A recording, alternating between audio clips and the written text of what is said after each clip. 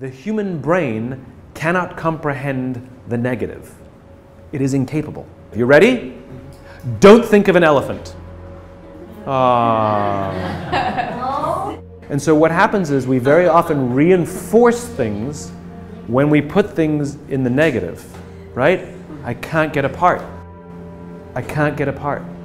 Or I can't do this. Versus I'm going to keep doing this. It's such a huge thing to convert things into the affirmative. You're supposed to do it with children as well. Instead of saying to children, don't eat on the couch, we're supposed to say, eat at the table. Pilots know this.